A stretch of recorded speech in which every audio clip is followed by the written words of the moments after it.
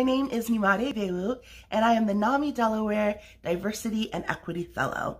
It's March, which means it's Women's History Month, and I'm so excited that this month I was given the opportunity to speak with several senators in our state of Delaware. A study recently showed that 1 in 5 women report dealing with a mental illness, such as depression or anxiety.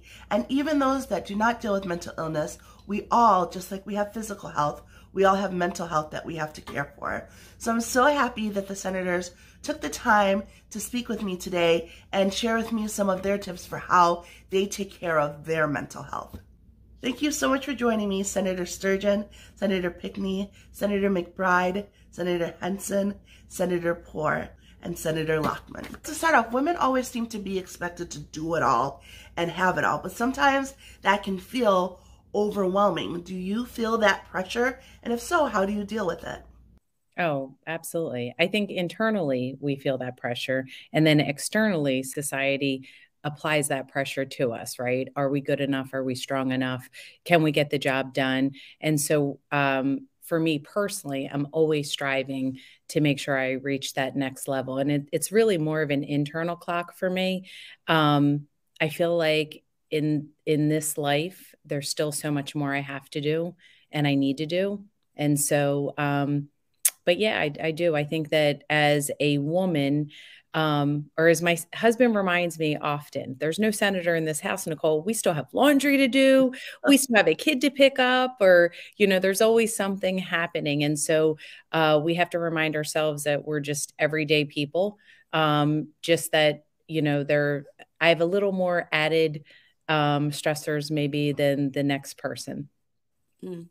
Thank you so much for having me. And that's an excellent question. Yes, I absolutely feel that pressure. I think, I think most women feel it in one way or another. And I think, it comes from, if you've chosen to start a family, have a partner, and, whatever kind of work that you've chosen to engage in, there's just so much pressure, not just to do it all, but to do it all like flawlessly, or else you're gonna, just face a lot of, criticism and derision. And that can be really, really difficult to do. I think for me, in terms of how to deal with it, I think, just trying to make sure that I'm keeping my priorities straight and knowing what I value the most in terms of where I put my energy and spend my time, and try to be mindful of how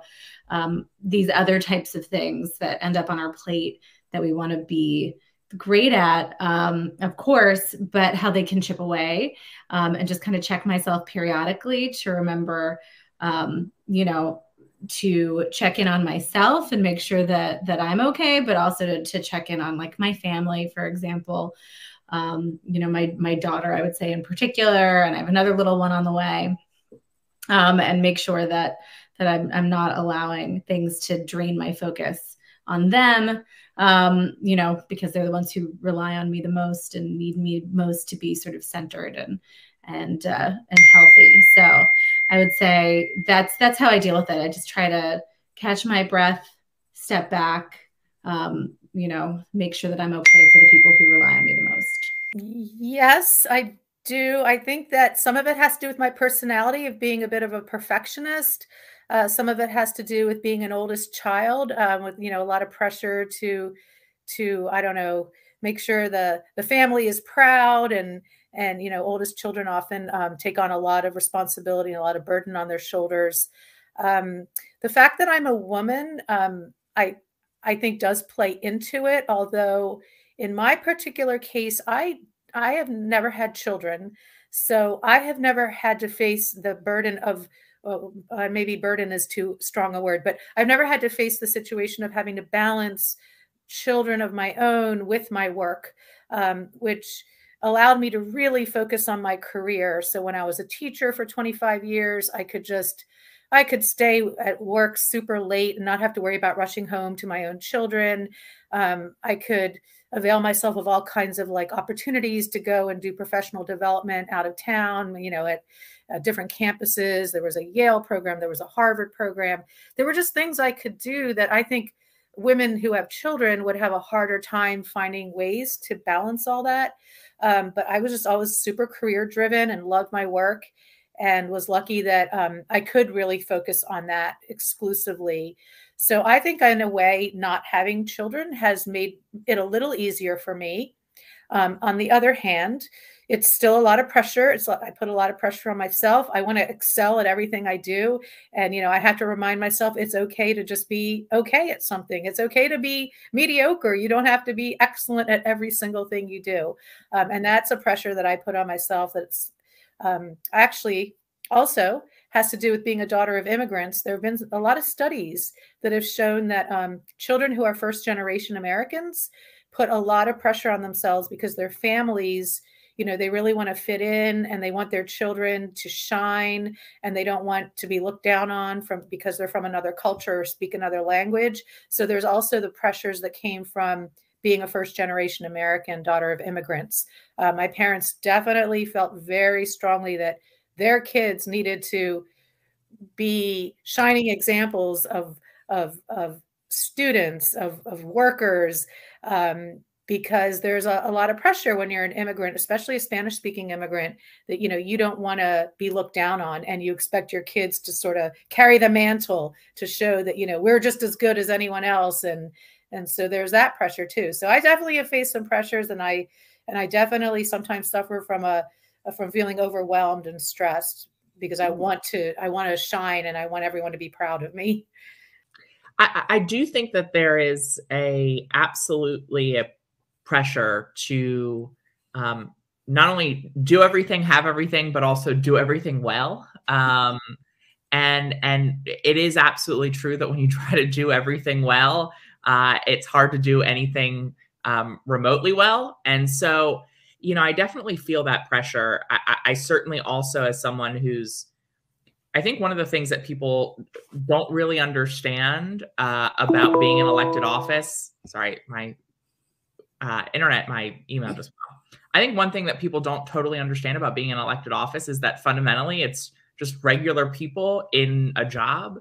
And when there is so much attention and coverage of the day-to-day of your job, it's an interesting dynamic to navigate. And as someone who really has always struggled with anxiety my entire life, it's absolutely a challenge to balance the realities of this job with one's own mental health.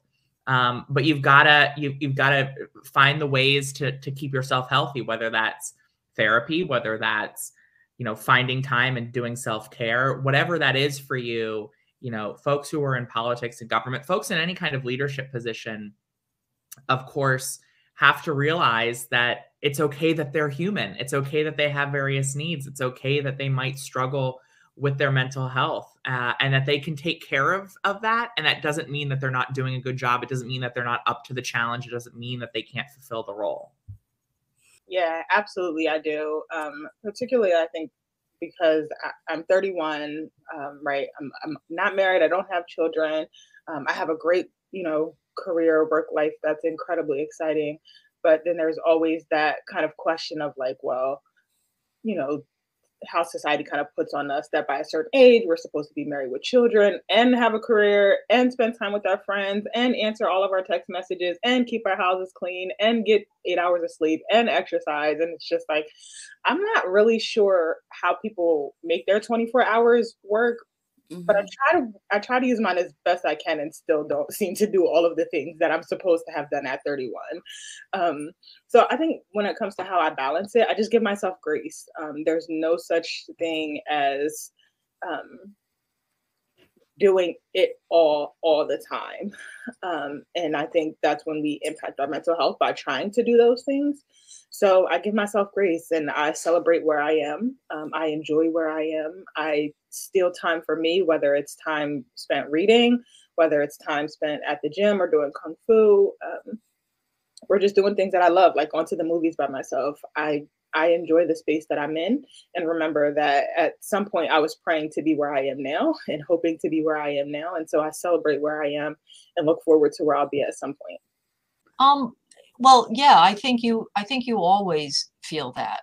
But the way that I have found to deal with it is to really try to do your best to have the work-life balance, knowing that some things you're just going to have to let go. And it really depends on where you are in your life. So, I mean, for instance, a good example that I've had to recently face is that I was a practicing environmental attorney at the same time being an elected senator.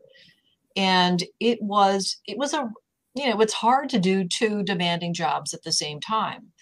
So it really came to having to make a decision on, I need to let something go for my own mental health, because otherwise, it's a source of anxiety. It can be a source of all sorts of health problems that flow from that. So the ability to make big decisions to make life a little easier on you, recognizing that that's how you're going to be able to do your best. So I'm now retired from the practice of law, and I do this full time. And it made a huge difference in my mental health and the ability to have more of a work-life balance. And how do you create that balance between your work, especially when you work a very taxing job, and your home life or your self-care? I make sure that I spend time with my grandkids and my kids, particularly on the weekend, as best as possible. There will be some weeknights, like I'm usually out 3 to 4 nights a week, but there will be one night a week I try to spend it with one of my kids or one of my grandkids. And then I really, really, really try hard not to have something scheduled on Sunday evenings. I mean, I have 5 children and stepchildren and 5 grandchildren, and we try to have every other Sunday Sunday dinner at my house. So, and that's really important because they live right here in Middletown. So on the off Sundays, I try to take some time during that day and take one of them out and do an activity. Like I had my oldest grandson with me yesterday. We did a tree planting.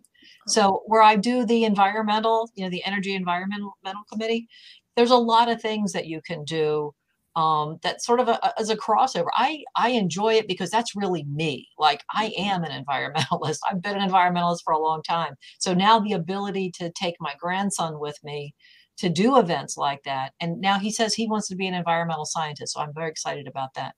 But just teaching him environmental stewardship, trying to find a way to make sure that I'm able to bring my family into the work that's important to me as well, really kind of serves a double purpose there. But I find that to be incredibly helpful. Well, a little bit about me. So I spent over 25 years in the business world. And in the course of those 25 years, my husband and I were successful after infertility to have 3 children. But my oldest son was diagnosed 28 days after birth with a condition called periventricular leukomalacia. And oftentimes I kid around and say, now try and spell that. And so that has left him severely disabled. And so, I feel like my father taught me a very valuable lesson a lot of years ago. And he just kept reminding me that life isn't so bad and that we are of the fortunate folks to be able to bring home a baby. And so I keep that with me at all times. And it reminds me that that life isn't so bad and that I am fortunate. So I focus on that. I focus on every day making sure that my children know that there's still so much more for us to do. There's so much for us to give back. And we just have to work hard at it. Again, we're coming back to giving myself grace of recognizing that balance often shifts to one side or the other. So I have not figured out how to make things level and equal. There are times when I have worked entirely too hard and haven't taken care of myself and I'm exhausted. And there are times where I'm like, forget that. I'm not doing that. I'm going to abandon everything responsible that I was supposed to do today. And I'm going to finish this really good book and sit up until 3 o'clock in the morning, even though I'm going to be tired in the morning. And so I still struggle with that. But I do think that what has been helpful for me is having a bunch of personal interests that I prioritize just as much as I prioritize my work. I think I work in just like you, a really heavy field of things a field where things get tough, emotional, discouraging.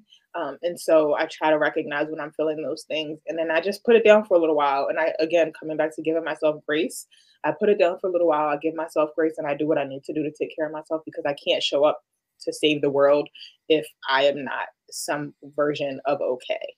Yeah. Well, that is a challenge that I am learning day to day to figure out how to balance everything. And I think, as we've talked about, you can't be necessarily 100% on all of those really huge jobs and life roles every single day. So, I know that, I'm about to have my second child in about 2 months. And so that's going to alter the balance of how my life looks like. And so just trying to be honest with myself about that, be honest with, colleagues, friends, and family about what that all looks like, and just sort of getting a little bit ahead of it. But also just sort of knowing that I'm going to have limits. And I'm going to need to make sure that my priorities are clear, not just to myself, but those around me, so that, we can navigate that together. So I think when I feel the worst about balance is when I try to take everything on inside my own head and don't ask for help and don't express my concerns about that balance, is when it feels the heaviest and the least successful. So again, that's a learning process for me, to learn how to sort of communicate, those priorities and those, I guess you could say weaknesses, but I think it's really just honesty about limitations that we all have at times. So that's how I seek balance. Don't always succeed, but that's how I seek it. Now, as much as we try to balance everything, sometimes that ball gets dropped. How do you practice grace when you feel like when you've dropped that ball, or you feel like you've had a failure?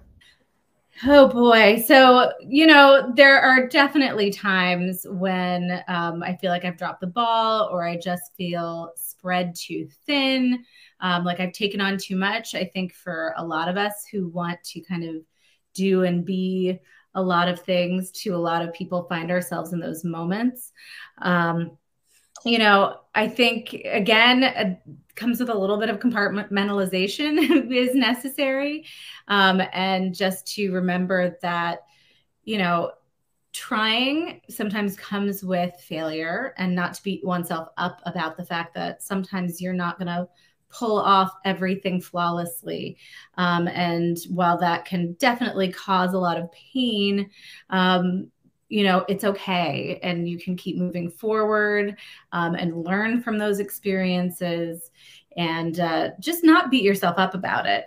And it's easier said than done, but I think it's really important that if you do want to be, out in the world doing things, even if you're just, trying to focus on your day-to-day of being all that you can be for your family, you're not always going to be 100%. And, but time does march on, and there's opportunities to not just to learn, but to regroup and to try again. So I just try to keep that focus on, where do we go from here? How do we make the most out of this going forward? And I think I benefit from being a fairly optimistic person. I think my fundamental outlook on life is that things are going to be okay, even if sometimes they don't feel okay. And just to focus on that and keep pushing in that direction, even through those moments where you feel so surrounded by balls that you have dropped. Those days happen. Ooh, that is a good question.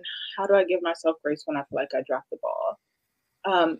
I think first I acknowledge what I feel, right? Like, I think we beat ourselves up for beating ourselves up. And so we are always having these, well, not always, but I think we've gotten to a really interesting space in the last few years where we recognize that it is okay to not be okay. A good portion of us anyway, and we're having healthy conversations about it.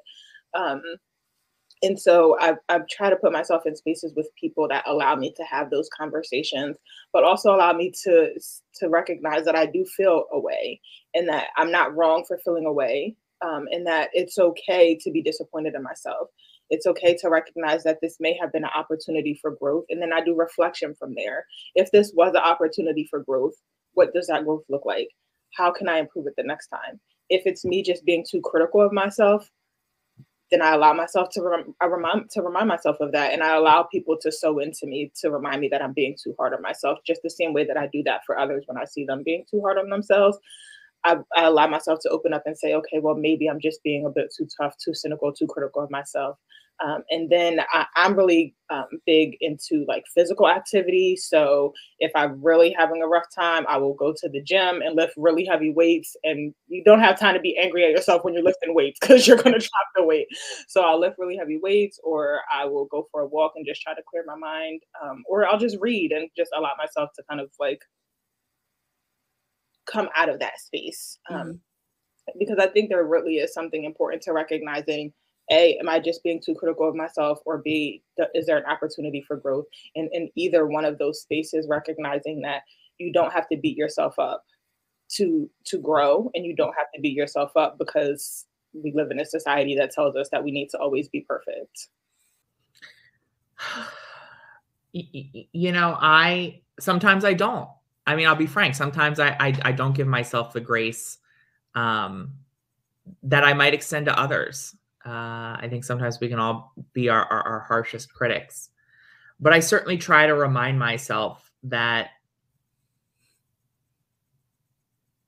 not everything is going to turn out exactly the way you hope or that you want, but that we can truly learn and grow from experiences that might not meet the expectation we have going in.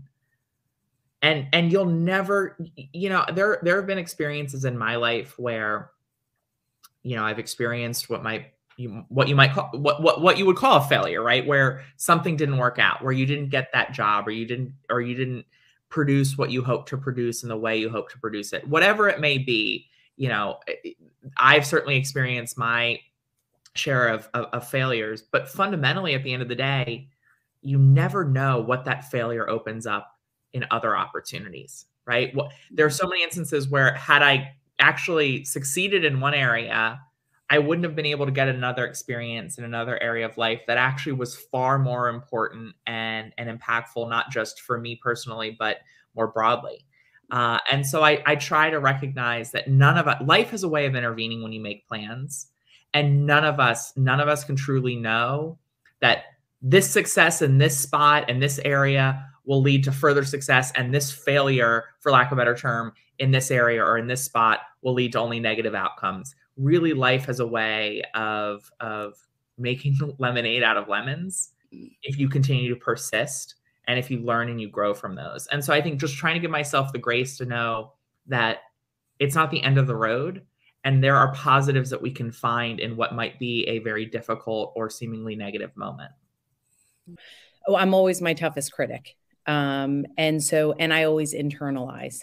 But I also express myself as well. So I lack probably the filter that I need the most. But I feel like if I'm expressing myself, if I'm sharing how I feel, and oftentimes I will start the conversation by, this is how I'm feeling. So that way, whoever I'm communicating with understands that it's not anything personal, but it is about me and how I can relate to a particular situation. But how do I move through that? One, communication. You have to be able to communicate. So I work really hard on that because, again, I internalize a lot of stuff, as probably most people do. And our social media can be our toughest critics also, outside of ourselves, right? Mm-hmm. We're opened for people to pick us apart very easily, rather than empower us and say, wow, you know what? You had a great day today, or I'm so proud of the things that you've done. So oftentimes I'll use that as a form of encouragement for someone. But to relieve any stressors or to give myself a break, I like to exercise. It allows me to focus on me and give me 30 minutes of undivided attention to myself to be able to break down in my mind things that I could do better. That's hard because I'm really hard on myself like that. That is probably one that I struggle with a lot. You know, what I try to say is, in the grand scheme of things, is this really going to make a difference? And if you've done everything that you thought you could do, and it just didn't work out, or you missed something, just keep moving. Just keep moving. You know, there was nothing that was done with any malintent. You know, it was, you missed the mark in some way. Just keep going. Every day it is a brand new day, and you're going to have all kinds of opportunities to get on top of things in the future. And some days things break your way, and some days they don't. And you don't have a lot of control over it a lot of times. Mm-hmm. Talking about mental health is still something that leaves many people feeling quite vulnerable. It's not a subject that's easy for money to broach, and there's still a little bit of stigma behind it. Is it a topic that you find difficult to discuss, and have you had any experience dealing with mental health or mental illness? Oh, Nyemade, I'm always quick to bring up my experiences with depression and anxiety. I experienced depression for the first time. Well, actually, interestingly enough, I found a bunch of journals that I used to write in when I was younger, and I think I had experienced depression a lot sooner in life than I actually had the language to identify for myself. Mm-hmm. The first time that I was able to identify it, I was 25 years old. I was a foster parent to a teen mom and a 2-year-old, making $17 an hour with a master's degree and $100,000 worth of student loan debt, living in a 1-bedroom apartment. Wow. And there just came this moment where I realized, like, this is too much. I'm not handling this well, but I don't know how to get out of it because I have these children that need me. And so that was the first time I experienced depression. And I look back really frequently, tried to figure out how I cope with that. I don't think that I cope with it in healthy ways. Mm-hmm. And I honestly don't think I did much coping, more so than I did just pushing through. But looking back at that, I can see that was kind of one of the first times that I experienced depression. But now what I would say is that I don't so much suffer from depression frequently anymore. There's still some seasonal depression because I'm a Cancer. I'm a July baby. I love the sun. I need my vitamin D. So when the seasons change, I sometimes find that a little bit tough. But I think as I went into my later 20s, and I'm still early 30s now, anxiety was more of this space that I have been kind of flip-flopping into now. And, that comes from, I think, from myself being just this incredibly introverted and painfully shy person. Even though most of the time people don't recognize that in me, I am painfully shy. I'm the person that sits in the back of the class and mumbles all of the right answers, but never raises my hand to share them, and still get freaked out when I do that, right? And so, but being that person and then walking into this space that I am constantly in the limelight, constantly have to be the one to raise my hand and use my voice, constantly have to be debating, constantly the only openly queer Black woman in certain spaces. That is a lot, and it's anxiety provoking sometimes. And I do it because it's necessary work. I do it because it's work that impacts other vulnerable communities. And so I'm happy to do it and I love to do it, but it doesn't take away the fact that sometimes it's very anxiety provoking. Sometimes it's nerve wracking. And I think, again, that's why I lean so heavily into like physical activity or mental stimulation with like reading and exercising, because it allows me to kind of have this time to reflect on what I'm feeling and then push that back out into the universe so that I don't let it reside inside of me. So I think a lot of the space where I have been in lately is figuring out, like, what do I do to cope? Because I've been able to look back when I've experienced anxiety and depression in the past and realize that I did no coping at all. And what's really, really interesting, Nyemade, about that is that I said I was 25. So I had already been through undergrad and graduate school as a social worker. So I knew how to cope. I knew what coping skills were, right? Like, right. The healthy things were that I told my clients to do on a regular basis. And still, like, I couldn't do it for myself. I didn't have anybody holding me accountable. I didn't even let anybody know that I was struggling. So how were people going to hold me accountable for taking care of myself? And so it's really interesting to recognize that even as mental health professionals, we have our own stuff that we go through. We need to hold ourselves accountable and have healthy coping skills. But we experience these same things. We're not immune from them. And then, there's a whole other added aspect of that when you add into the fact that we're Black women experiencing these things, because then you have a racial element and a racist element in a racist world that puts an added burden of anxiety provoking experiences and depression provoking experiences that we suffer from and that we are open to as Black women. And so I'll stop there because I could go on a tangent about this. The answer to your question is I'm more than happy to talk about my mental health experiences, because I think if it's going to help one person, and if it's going to make one person recognize that they're not alone, that they're not the only ones experiencing this, then I'm more than happy to share my story and experiences. Yes, absolutely. I have had to deal with it, and it does make me feel a little bit vulnerable. But I also think it's really, really important that we break the stigma. And one way to help break the stigma is to share our own stories. And so those of us who have had mental health struggles, but managed with the help of good therapy and good medication to be able to overcome and live with a mental health disorder, and be successful in spite of a mental health disorder. I just think it's so important that we share our stories. I've had my own mental health struggles. Yes, it makes me feel vulnerable to share, but I feel really strongly that I want the world to know, I want people who are struggling with it themselves to know that with good therapy and good pharmacological interventions, if needed, for me, they're needed, you can absolutely live like an incredibly fulfilling, satisfying life and achieve things you never thought you'd achieve. I never thought I'd be elected to public office, and yet here I am, and I think I'm pretty darn good at it. And yet every day I deal with my mental health. I have to have good mental health hygiene. I have to pace myself to make sure I don't get overwhelmed, so I don't have another crisis. I have to make sure I take care of myself so I can keep doing the good work I believe I can do in the community as an elected official. I'm absolutely comfortable talking about it, but I will say I think it's taken time to get to a place where I feel comfortable talking about my own mental health, everything from anxiety to the experience of being trans and in the closet, and the impact on my mental health that gender dysphoria had before I came out, and I think that experience for me was exceptionally formative. I think, one, it helped me get to a place where I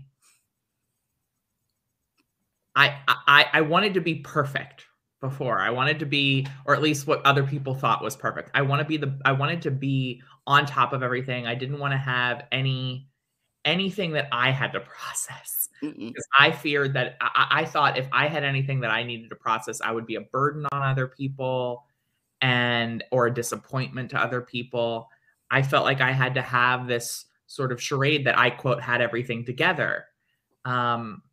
But the process of coming out as trans sort of freed me of a lot of that, particularly as it relates to my mental health. And I actually found strength and power in my journey to coming out in a way that allowed me to very deeply feel that allowing ourselves to be vulnerable is not a flaw. It's not a weakness. It's very much a strength. And that when we allow ourselves to be vulnerable in front of others, it can have a life-saving impact for the folks who see that vulnerability, who finally get the message that it's okay to be vulnerable. It's okay to have your own feelings and emotions. It's okay to think about your own mental health, and it's okay for that to be something that you have to think about. And to take steps to support and ensure positive outcomes in. And so I think for me, coming out as trans was an incredibly transformative experience in my relationship with my own mental health, but also my feeling of just how important it is for us to allow ourselves to be vulnerable so that other people can feel that empowerment. The second thing I'd say is that, you know, in being the caregiver to my husband, Andy, during his battle with cancer, one thing I really saw was just how inextricably linked our physical and mental health are. And how I saw that when Andy was able to be supported and loved, when he was able to have friends and family around him, when he was in the best place possible within his own mental health. And I say possible because, of course, there's always going to be a toll when you're struggling through cancer. That it had a meaningful different impact on his own strength, on his own physical health outcomes, on his own capacity to face the grueling treatment that he needed, that was hopefully going to save his life. And I saw when his mental health was not at its, when he wasn't taking care of his mental health, or when he wasn't able to take care of his mental health, or when other things were impacting his mental health, how that impacted his physical health and his own capacity to get better physically. And so for me, those two experiences really transformed my own understanding of the importance of mental health, my own relationship with mental health, and my passion for ensuring that every person can get the mental health care that they need, because it is truly foundational care. It is truly foundational for all of us to not just be healthy, but truly for all of us to be able to thrive as our authentic selves. Yeah, I mean, I think I feel like it should be okay for us to talk about it. I feel more like sometimes if I'll make a comment, I might hear something from someone maybe in my immediate family or friend group who might say, like, don't say that if I sort of talk about going to a therapist or going to therapy. I think it's great. I think we should be super open about having those things just be part of our regular practice in life, just like going to any other doctor we would go to. So I feel pretty good about that. I think that came with time and with learning, whether it was through friends of mine who were facing different behavioral health struggles and probably normalized that for me, or even my own daughter, I think, in sort of the language that she was learning in school and just the world, I think also has a very healthy attitude towards talking about mental health, which I think is really positive to see that in our younger generation.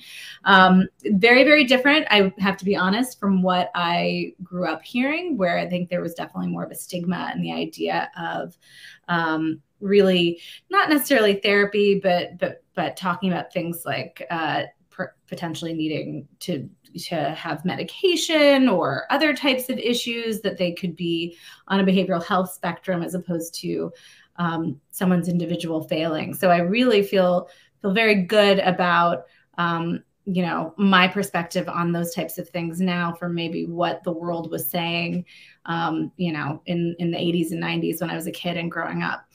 So I'm always a firm believer that having a sounding board is significant in someone's life.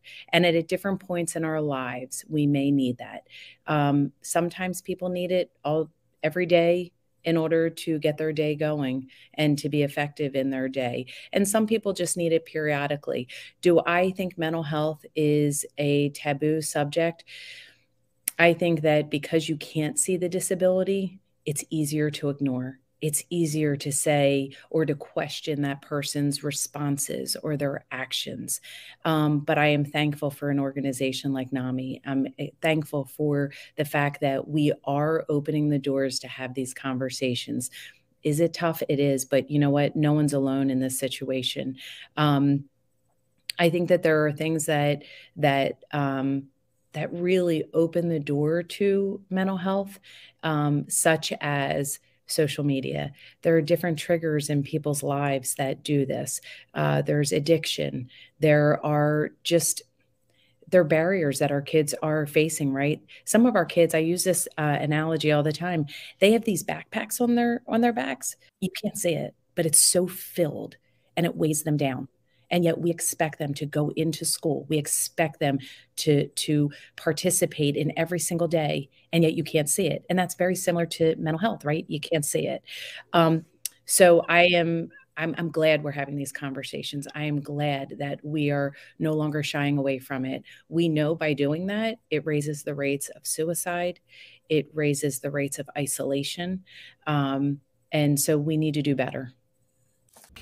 And how do you care for your mental health? What self-care tips do you practice? I do have therapists that I see periodically for different things, whether it's, individually or, for, like couples therapy, things like that. And definitely encourage that among my family members as well. So I think it's good. I think it's great. I think the more that we talk about it, the more we normalize it, the better off everyone will be, and the better off we will all be able to be together.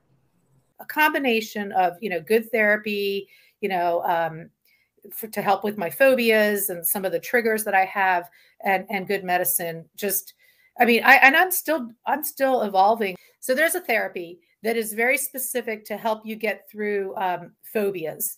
So since driving was one of my biggest phobias, I did the therapy, and it's amazing. Like the fact that I can drive to Dover on Route 1, and I-95 and take the major highways. There was a time that I couldn't even imagine being able to do that. But I was so motivated. I was like, I am not going to let my phobias stand in the way. So I did this like very specific type of therapy that targets phobias, and it worked. Well, sometimes I do it better than others. I would say I'm someone who very much is an introvert. And while I love being around people, while I enjoy the company of others, fundamentally, at the end of the day, I get my energy from being alone and sort of solitude. And so for me, there are a couple of things that I try to do just to sort of give myself some time and space to recharge, to have something to look forward to. That's always important for me, is to always have something to look forward to, whether it's, something in the weekend or an upcoming trip or something with my family, to always have that. But I think fundamentally at the end of the day, if I'm ever feeling overwhelmed, one of the things that I just love to do is I'll get in my car, I'll take a drive, I'll get some coffee, and I'll listen to music, and I'll drive around the valley. And that's just, it's meditative for me. I've also started doing some art therapy through Lego architecture, which is just the right balance of focusing my mind without having to concentrate too hard on something that's really intellectually intense. Is there any advice that you would give to girls or women out there for trying to succeed? Take time, even if it's only, 5 minutes here or 10 minutes there, to take a break in between projects, to take a break throughout the day, to kind of breathe, reassess, it's going to be okay. And then before you actually go to bed at night, put it away. Put it away. Don't do anything heavy before you try to go to bed, because it'll be with you and you won't get good sleep at that. But put it away, try to relax, and concentrate on just bringing down your anxiety level and just calm before you go to bed. Something that you enjoy, something that brings you joy and peace before you go to bed. I really like mantras. I read this book. I actually don't think I have it with me. I think it's downstairs. I read this book called Yoga Mind a couple of years ago, and it was a really great book. It's not actually about the physical practice of yoga more so than it is the philosophical practices of yoga. And so it talks a lot about having a mantra. And so I have a lot of little mantras that you'll hear me say, things like "I'm my ancestors' wildest dreams." But one of my ones that I really go back to is "Do it scared." Do it scared. Acknowledge that you're scared. And that is something that I always do for myself. I acknowledge that I'm scared. The little goosebumps that come on my arms, or the tummy flutters, or the headaches that come, don't let me forget that I'm scared, right? Like I'm never going to forget that I'm scared. Yes, and do it anyway. I will do it anyway. Years ago, I'm not going to remember the name. Years ago, Will Smith and Jaden Smith did a movie. I'm trying to see if I can find it while I'm talking to you. And the movie flopped. It wasn't a great movie, actually. Was it that one where they came to Earth or something? Yes, After Earth. It wasn't a great movie, and Will Smith talked about it in his book, how like Jaden was crushed after. But I thought it was the greatest movie. It just didn't do well in the theaters. But I thought it was a great movie. But one of the lines that I remember from that movie is Will telling Jaden that fear is not real. Fear does not exist. Fear cannot be touched or felt, right? So, but what is real is danger, right? And so it is perfectly acknowledgeable. It is perfectly worth acknowledging that situations can be dangerous, whether it's dangerous to our physical, whether it's dangerous to our mental. And those are situations that sometimes you need to reevaluate. But fear is something that we cultivate inside ourselves. And so it cannot harm us. Fear cannot harm us. Fear can tell us how to operate in a situation. Fear can tell us how to move in a situation, but fear cannot harm us. And so if fear is the only thing that I'm feeling, that's okay, because I can do things when I'm feeling things. I can do things when I'm feeling happy. I can do things when I'm feeling tired. I can do things when I'm feeling sad. Why can't I do things when I'm feeling scared?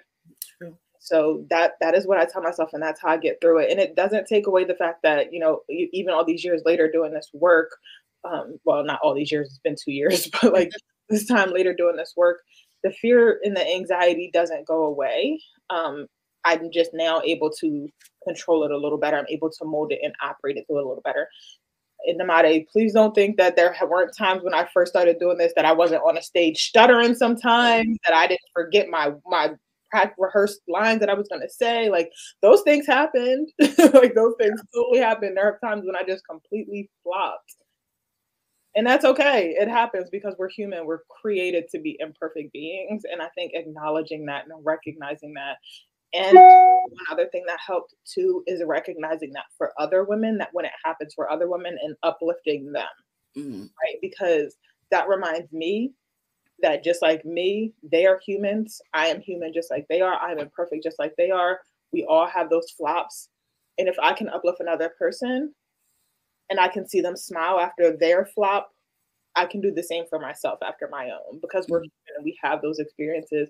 And sometimes I think those are even beneficial for us, because it reminds us we still have a little ways to go. We still have work to do. And that is okay, because we're never going to be perfect creatures. We're just always in pursuit of perfection. Know that you're not alone. People have these disorders. They're real. It's a brain imbalance. It's a chemical imbalance. It's no different from being a diabetic who has an imbalance. You know, we have to stop separating mental health from physical health as if they're two different things. Chemical imbalance is no different than any other type of, physiological imbalance that causes all kinds of other problems that we are much more comfortable talking about. For some reason, when it's a mental health or brain chemistry issue, we treat it differently. And then we stigmatize people, and people stigmatize themselves because they think, what's wrong with me? I'm crazy. We have that. I'm crazy. You're not crazy. And there's help out there, and you can completely overcome it.